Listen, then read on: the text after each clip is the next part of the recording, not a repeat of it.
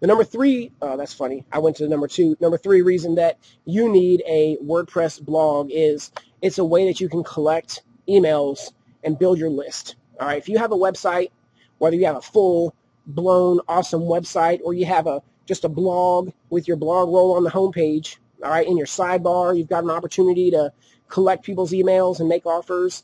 You have an opportunity for pop-ups, popovers, footer posts, in the header posts, right? You've got all these opportunities to collect people's emails, make offers, and build your list in a way that you don't have that ability without the WordPress website.